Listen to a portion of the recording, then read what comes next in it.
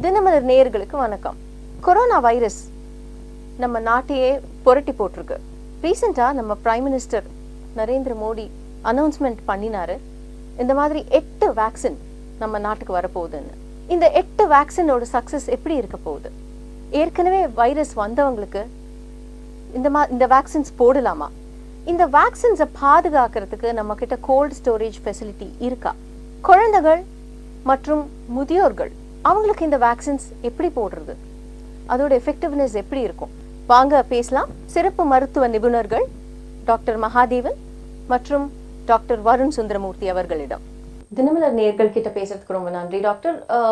நம்ம prime minister Narendra Modi சொல்லியிருக்காரு 8 different vaccines இந்தியாவுக்கு வரப்போகுது அப்படின்னு. ஸோ அதுக்கு என்ன அர்த்தம் டாக்டர்? அந்த 8 டிஃப்ரெண்ட் வேக்சின்ஸும் டிஃப்ரெண்டா இருக்குமா?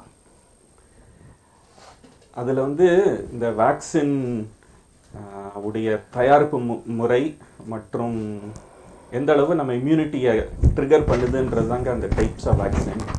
உதாரணத்துக்கு ஒரு வேக்சின் அந்த என்டையர் வைரஸ் எடுத்து அதை இன்ஆக்டிவ் பண்ணி அது கொடுப்பாங்க, அது ஹீட் கில்டு வேக்சின்னு பேர். இன்னொரு வேக்சின் வைரஸை இன்ஆக்டிவ் பண்ணிவிட்டு இன்னொரு வைரஸ்க்குள்ளே அதோடைய ஜெனட்டிக் மெட்டீரியல், அதோடைய முக்கியமான மெட்டீரியலை மட்டும் வச்சுட்டு கொடுப்பாங்க. இது ஒரு வேக்சின். மூணாவது வேக்சின் வைரஸில் நம்ம உடம்புல பாதிப்பாகக்கூடிய அந்த புரோட்டீனை மட்டும் எடுத்துட்டு அதை இன்ஜெக்ட் பண்ணுவாங்க. ஸோ தட் பிரைமரி அப்ஜெக்டிவ் வேக்சினோடது என்னன்னாக்கா நம்ம உடம்புக்குள்ள ஒரு இம்யூனிட்டி ஆர் எதிர்ப்பு முறையை சரி செய்யும். ஸோ தட் நமக்கு அந்த வைரஸ் வரும்போது நம்ம உடம்புக்குள்ள அது ஒட்டாமல் பார்த்துக்கும். அதான் வேக்சினுடைய கிரைட்டீரியா. ஸோ மூணு மெயின் டைப்பை அதில் அவங்க யூஸ் பண்ணுற அந்த டெக்னிக்கு, அடிட்டிவ், குவான்டிட்டி அதெல்லாம் தான் 8 டிஃப்ரெண்ட் டைப்பாக பிரிக்கிறாங்க. ஸோ ஒரு டைப் வைரஸ் எடுத்து அதை இன்ஆக்டிவ் பண்ணிட்டு கொடுக்கறது, அது ஹீட் கில்டு வேக்சின். இன்னொன்று வைரஸை எடுத்துட்டு இன்ஆக்டிவேட் பண்ணி இன்னொரு வைரஸ்க்குள்ளே அதோட ஜெனட்டிக் மெட்டீரியலை கொடுக்கறது. மூணாவது டைப் ஆஃப் வேக்சின் வைரஸுடைய இம்பார்ட்டன்ட் ப்ரோட்டீனை மட்டும் கொடுக்கறது. ஸோ இதுதான் 3 டைப் ஆஃப் வேக்சின்ங்க. எஃபிகசி ரொம்ப ஏர்லிங்க. ஒரு டைப் ஆஃப் வேக்சின் 90% 95% எஃபெக்டிவ்னு சொல்கிறாங்க. அந்த heat guild vaccine 60 to 70% effective சொல்கிறாங்க. இதெல்லாம் வெரி ஸ்மால் டேட்டா, அதாவது ஒரு 60,000 பேருக்கு மட்டும் டெஸ்ட் பண்ணது. என்டையர் பாப்புலேஷனுக்கு வரும்போது ஜென்ரலாக எஃபெக்டிவ்னஸ் எல்லாமே கியூமுலேட்டிவாக 80 to 90% வருங்க. வேக்சினுங்கிறது ஒரு சின்ன வைரஸ், ஒரு ஸ்மால் குவான்டிட்டி ஆஃப் வைரஸை நீங்கள் பாடிக்குள்ளே இன்டியூஸ் பண்ணி ஆன்டிபாடிஸ் ஜென்ரேட் பண்ணுறது தான் வேக்சின். பட் இப்போ கொரோனா பொறுத்த வரைக்கும் டிஃப்ரெண்ட் டைப்ஸ் ஆஃப் ஸ்ட்ரெயின்ஸ் இருக்கு. ஸோ அந்த ஸ்ட்ரெயினில் வேக்சின் எந்த ஒரு ஸ்ட்ரெயினுக்கு ஜென்ரேட் பண்ணியிருப்பாங்களா இருக்கும் ப்ராபப்ளி. ஸோ அந்த மியூட்டேட் ஆச்சுன்னா அது ஹவு குட் வில் பி, அந்த வேக்சின் எப்படி எஃபெக்டிவாக இருக்கும்? இப்போ மற்ற வேக்சின் கூட கம்பேர் பண்ணிங்கன்னா, இந்த கொரோனா வேக்சின் கம்பேர் பண்ணிங்கன்னா, ஃபார் எக்ஸாம்பிள் இன்ஃப்ளூயன்சா வேக்சின் எடுத்திங்கன்னா, அந்த இன்ஃப்ளூயன்சா வேக்சினில் டெஃபினட்டாக இந்த ஜெனட்டிக் ரிசார்ட்மெண்ட் சொல்லுவாங்க, அதோட ஜெனட்டிக் மெட்டீரியலில் மாற்றிக்கிட்டே இருக்குமா. அந்த மாதிரி சுச்சுவேஷன்ஸில் நீங்கள் ஒரு வேக்சின் போட்டிங்கன்னா இன்னொரு ஸ்ட்ரெயின்ஸ் மாறுறப்ப வேற ஒரு வேக்சின் கரெக்டாக அந்த ஸ்ட்ரெயினுக்கு ஆன்டிபாடி ப்ரொடியூஸ் பண்ணுற மாதிரி பார்த்துட்டு திருப்பி ஒவ்வொரு தடவையும் வேக்சின்ஸ் ப்ரொடியூஸ் பண்ணுற மாதிரி இருக்கும். ஆனால் இந்த கொரோனா வைரஸ் எடுத்துக்கிட்டிங்கன்னா அதுக்கு இந்த ரிப்பேர் மெக்கானிசம் இருக்குது. இந்த ஜெனட்டிக் மியூட்டேஷன்ஸ் எல்லாம் வர்றப்ப அது கொஞ்சம் ரிப்பேர் பண்ணிக்கும். ரொம்ப மேஜர் மியூட்டேஷன்ஸ் பெருசாக இருக்காது. அப்படி இருக்கிறப்ப இப்போ compare to other countries, Indian பாப்புலேஷன்ஸில் disease severity கம்மியாக இருக்கிறதுக்கு ஒரு reason we are more expose to other corona viruses. இந்த பீட்டா கொரோனா வைரஸில் நிறையா இருக்குது. அதில் சில கொரோனா வைரஸில் நம்ம ஆல்ரெடி எக்ஸ்போஸ் ஆயிருக்கிறதுனால அந்த ஆன்டிபாடிஸ் ஒரு கிராஸ் இம்யூனிட்டியை ப்ரொடியூஸ் பண்ணும். ஸோ அதனால டிசீஸ் சிவியாரிட்டி கம்மின்னு கூட ஒரு கான்செப்ட் இருக்குது. இப்போ இன்கேஸ் இப்போ நாம் ஒரு வேக்சின் ப்ரொடியூஸ் பண்ணிட்டு, இப்போ கொரோனாக்கு வேக்சின் ப்ரொடியூஸ் பண்ணி இப்போ கொடுக்குறோம், மியூட்டேட் ஆச்சுன்னா என்ன பண்ணுறது அப்படின்னா, there will be some cross protection. In case 95% எஃபிகேஷியஸாக இல்லைனாலும் அட்லீஸ்ட் 50-60% எஃபிகேஷியஸ் இருக்கும். That will be protective. So that again is a good thing. And the second thing is that the vaccines recently produced by the Pfizer and the other groups that uses an mRNA for the vaccine production. And this mRNA production is the process is little quicker. In case if there is a significant mutation இருந்துச்சுன்னா இந்த mRNA vaccine வச்சு மறுபடியும் ஒரு short பீரியட்ல இன்னொரு vaccine produce பண்ண முடியும். So அந்த மாதிரி இருந்துச்சுன்னா we can tackle it. So that will not be a problem. ஒருத்தருக்கு ஏற்கனவே கொரோனா வைரஸ் வந்திருக்கு அப்படின்னா அவங்களுக்கு இந்த வேக்சின்ஸ் அட்மினிஸ்டர் பண்ணலாமா? ஸோ இந்த பாயிண்ட் ஆஃப் டைமில் நமக்கு ரிசோர்ஸஸ் ரொம்ப கம்மிங்க. So for example 130 crore பீப்புளில் at the most 30 to 35 crore பேருக்கு தான் ஃபஸ்ட்டு இயரில் ப்ராபப்ளி வேக்சினேட் பண்ண முடியும்னால ஏற்கனவே வந்தவங்களுக்கு ப்ராபப்ளி ப்ரையாரிட்டியில் இருக்க மாட்டாங்க. அவங்க ஏற்கனவே வந்தவங்களுக்கு ப்ராபப்ளி வேக்சின் கொடுக்கணுன்ற ப்ரையாரிட்டி இருக்காது. ஆனால் எல்லாருக்கும் கொடுத்து முடிக்கிற டைமில் ப்ராபப்ளி அவங்களுக்கும் தேவைப்படும். இப்போது இந்த வேக்சின் 2 டோஸ் கொடுக்கணும்னு சொல்கிறாங்க. ஃபர்ஸ்ட் ஒரு டோஸும் 21லேருந்து 28 நாள் கழிச்சு 2வது டோஸ். அதோட முடிஞ்சுதா இல்லை 1 வருஷம் கழிச்சு ரிப்பீட் பண்ணமான்னா அந்த கேள்விக்கு பதில் தெரியலை.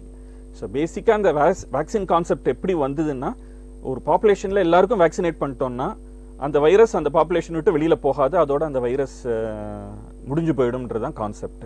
ஸோ அதனால் இந்த ப்ரைமரி டார்கெட் வந்து கவர்மெண்ட்டுக்கு அந்த ஒரு பாப்புலேஷனில் ஒரு வல்னரபிள் பீப்புள் யாரெல்லாம் சிக்காக இருக்காங்க, எல்டர்லி பீப்புள், ஹெல்த் கேர் ஃபெசிலிட்டியில் இருக்கிறவங்க, ஆர் ப்ராபப்ளி அந்த Frontline health worker, defence people, அவங்களாம் தான் ஃபஸ்ட்டு ப்ரையாரிட்டியாக இருக்கும். ஸோ தட் அவங்கள வேக்சினேட் பண்ணிட்டோம்னா அதுக்கப்புறம் பாப்புலேஷன் கம்யூனிட்டியில் நெக்ஸ்ட் லெவல் ஆஃப் வேக்சினேஷன் வரும். இந்த வேக்சின்ஸ் வந்து ஏதாவது ஸ்பெசிஃபிகேஷன் இருக்கா with regard to children and volt people? And யூஸ்வலாக வேக்சின்ஸ் வந்து குழந்தைங்க இன்ஃபென்ட் ஸ்டேஜில் கொடுப்போம் வேக்சின்ஸ், அந்த மாதிரி இந்த வேக்சின்ஸ் கொடுக்கலாமா? அந்த சேஃப்டி ப்ரொஃபைல்ஸ் வந்து நம்ம இன்னும் தெரிஞ்சுக்கிறதுக்கு நமக்கு இன்னும் கொஞ்சம் நாட்கள் ஆகும். யூஸ்வலாக வேக்சின் கொடுக்கறது 2 months டு எல்டர்லி பாப்புலேஷனுங்கிறது தான் is a them rule. So அப்படி ஒரு தம் ரூல் இருக்கிறப்ப இப்போ வந்து ப்ரையாரிட்டி பாப்புலேஷன் வந்து பார்த்தீங்கன்னா ப்ரொடெக்ட் தி வல்னரபிள்ஸ், அதுதான் ஒரு the most important concept in preventing this corona severity. Because அந்த population so 2 months and below children's இவங்களுக்கு வேக்சின் கொடுக்கணுமான்னு யோசிக்கிறத விட elderly populations, health care workers, யார் at most risk, at most probability of developing severe disease and mortality, அவங்களுக்கு தான் வந்து priority கொடுத்துட்டு injections போடணும். So நம்ம அந்த பாப்புலேஷன் தான் கான்சன்ட்ரேட் பண்ணணும் ரொம்ப, rather than concentrating on children. நிறைய ஃபேக் வேக்சின்ஸ் வந்து மார்க்கெட்டுக்கு வரதுக்கு வாய்ப்பு இருக்கு, அப்புறம் பிளாக்ல வைக்கிறதுக்கு வாய்ப்பு இருக்கு. ஏன்னா நீங்க சொன்ன மாதிரி ரொம்ப டிமாண்ட் இருக்க போகுது. ஸோ அப்படி ஒரு நிலைமை இருக்கிறதுனால மக்கள் வந்து எப்படி அதை வந்து ஜாகிரதையா இருக்கணும்? ஸோ இந்த பாயிண்ட் ஆஃப் டைமில் ஆன்லைன் ஆர் வேக்சின்லாம் அட்டெம்ப்டே பண்ணக்கூடாதுங்க. ஒன்று. செகண்ட் வந்து எல்லா வேக்சினும் has a very strict temperature control. ஒரு குரூப் ஆஃப் வேக்சின் வந்து -70 degree which is practically impossible for online shipping. Second வந்து -15 to -25 degree, அதுவும் ப்ராக்டிக்கலாக முடியாதுங்க. ஸோ அதனால் இதில் வந்து கவர்மெண்ட் சைட்லேயே இந்த கோல்டு செயின் வந்து ஒரு நைட் மேராக தான் இப்போதைக்கு இருக்குது. எக்ஸப்ட் மெட்ரோஸ் ப்ராபப்ளி பிகர் சிட்டியில் அதெல்லாம் முடியுமே தவிர வில்லேஜுக்கெல்லாம் எப்படி இந்த -15 -25 கொண்டு போவாங்க அவங்களுக்கே இன்னும் அதுதான் பிரைம் மினிஸ்டர் சொல்லிட்டு இருந்தார், எல்லா ஸ்டேட்டும் ப்ரிப்பேர்டாக இருங்கோ இந்த வேக்சின் டிரான்ஸ்போர்ட் ஆர் வேக்சின் செயினுக்காக அப்படின்னு சொல்லியிருக்காங்க. ஸோ ஃபேக் வேக்சினுக்கு பாசிபிலிட்டி ரொம்ப கம்மி. பீப்புள் தான் ஹாவ் டு பி கேர்ஃபுல்ங்க.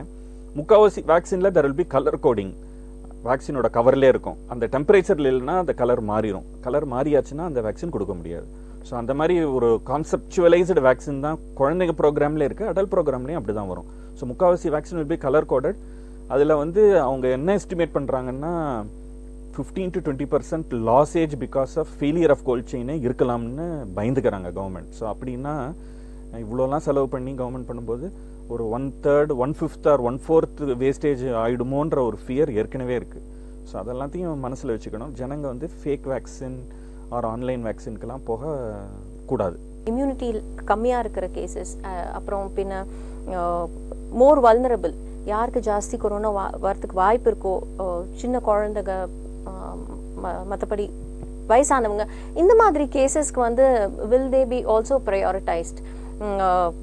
இல்லை அது வந்து தட்டுப்பாடு வருமா? தட்டுப்பாடு கண்டிப்பாக வரும். ஏன்னா நம்ம இதில் வந்து எல்டர்லி பாப்புலேஷனோட நம்பர்ஸ் வந்து ரொம்ப ஜாஸ்தி.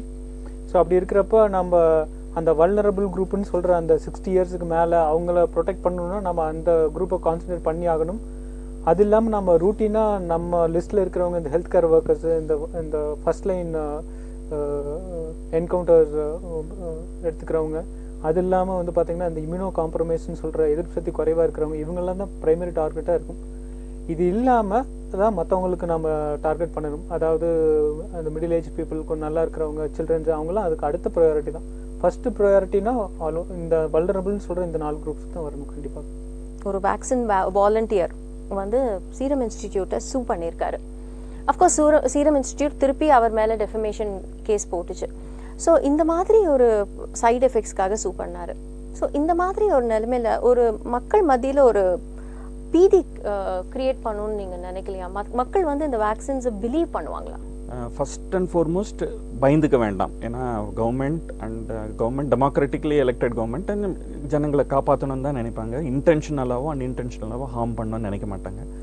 ஒன்று ப்ராபப்ளி அதனால தான் இந்த first line front line health care workers எல்லாம் ப்ராபப்ளி அதனால தான் அவங்க தான் ஃபர்ஸ்ட்டுன்னு சொல்லியிருக்காங்க. So that people will be more confident. ஜனங்களுக்கு தைரியம் வரும். டாக்டர்ஸ்க்கெலாம் முதல்ல போட்டாச்சே அப்புறம் அவங்களுக்கே ஒன்றும் வரலையேன்னு வரும். பட் 99% வேக்சின் ரிலேட்டட் சைடு எஃபெக்ட்லாம் ரொம்ப கம்மி.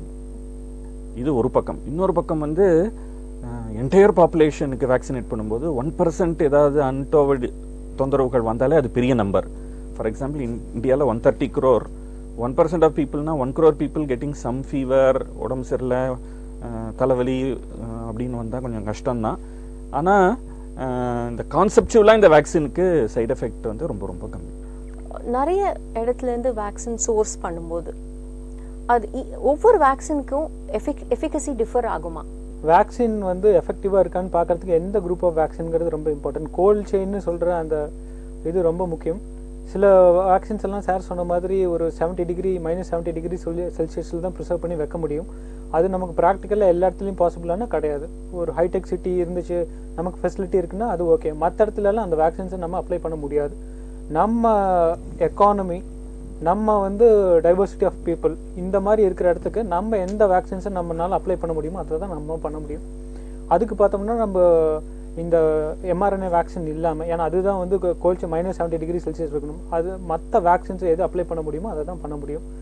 அதனால வந்து நம்ம வந்து வேக்சின் கிடைக்குதுன்றனால அதை வச்சுட்டு எஃபிகசி இல்லாமல் நம்ம எல்லாத்துக்கும் கொடுக்க முடியாது. அதனால பார்த்துட்டு சேஃப்டி இதெல்லாம் பார்த்துட்டு தான் நம்ம கொடுக்க முடியும். அதுக்கு வந்து சார் சொன்ன மாதிரி அந்த வேக்சின் வாயில்ஸில் வந்து அந்த கலர் கோடிங் வந்து மாறி இருக்கா இல்லையா கொடுக்கறதுக்கு முன்னாடி செக் பண்ணிட்டு கொடுக்கணும். சில வேக்சின்ஸ் எல்லாம் இப்போ இந்தியாவில் ட்ரையல்ஸ் போயிட்டு இருக்குது. நம்ம ஐசிஎம்ஆர் கூட சேர்ந்துட்டு இந்த கோவேக்சின் சொல்லிட்டு அது phase 3 ட்ரையலுக்கு வந்துருச்சு ஆல்மோஸ்ட். ஸோ phase 3 ட்ரையல்ஸ் முடிஞ்சிச்சுன்னா நமக்கு அதுவும் 90% ப்ரொடெக்ஷன்ற மாதிரி வந்திருக்கு. ஸோ அதுவும் வந்துச்சுன்னா அது கோல்ட் செயின் அவ்வளோ ஸ்ட்ரிஞ்சென்ட்டாக பார்க்கணுன்னு அவசியம் கிடையாது. ரெஃப்ரிஜரேஷனில் வச்சாவே போதும்.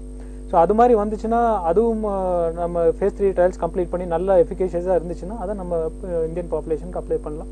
ஸோ அது ப்ராப்ளமாக இருக்காது. ரேதர் தென் நிறைய சோர்சஸ் இருந்து எடுக்கிறதுக்கு நமக்கு தெரிஞ்ச ஒரு நல்ல சோர்ஸை பார்த்து எடுக்கிறது கொஞ்சம் பெட்டராக. வேக்சின்ஸ் வந்தாச்சு, வேக்சினேட் பண்ணியாச்சு அப்படின்னா இஸ் இட் கேம் ஓவர்? ஆமாங்க, 99 to 100% it is game over. So ஆனால் வி ஹாவ் டு நம்ம வந்து என்டையர் 730 crore பீப்புளை பற்றி யோசிக்கணும். இட்ஸ் நாட் இந்தியாவில் இருக்கிற 145 crore. ஸோ அது இது வெரி பிக் சேலஞ்ச் ஒன்று. செகண்ட் வந்து இட் இஸ் எ பெரிய சேலஞ்ச் தாங்க. Entire world population R entire nation பாப்புலேஷனுக்கு vaccinate பண்ணுறது is a very massive challenge.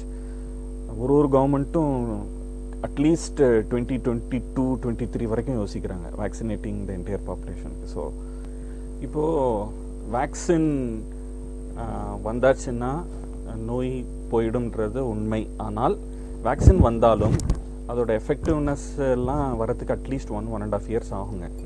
அதனால உலக சுகாதார மையம் மற்றும் இந்தியன் மெடிக்கல் கவுன்சில் சொல்கிற வரைக்கும் எல்லாரும் ஜனங்களாகிய நாம் இந்த சோஷியல் டிஸ்டன்ஸ், அதாவது ஒரு தள்ளி தான் நிற்கணும், மாஸ்க் போட்டுக்கணும். இதில் எந்த விதமான சந்தேகமும் இல்லை. ஏன்னா நாம் நம்மளை பாதுகாத்துக்கிறதுக்கும் சுற்றி இருக்கிறவங்களுக்காக நோய் தராமல் இருக்கிறதுக்கு நம்மளான முயற்சி கண்டிப்பாக தேவை. அந்த கை சுத்தமாக வச்சுக்கிறது, அப்பப்போ ஹேண்ட் வாஷிங், மாஸ்க் போட்டுக்கிறது அண்ட் சோஷியல் டிஸ்டன்சிங் கண்டிப்பாக மெயின்டைன் பண்ணணும். அதில் எந்த சந்தேகமும் இல்லை. வேக்சின் வந்து இந்த நோய் முடிஞ்சாச்சுன்னு சொல்கிற வரைக்கும் இது கண்டிப்பாக நம்மெல்லாம் கடைபிடிக்கணும்.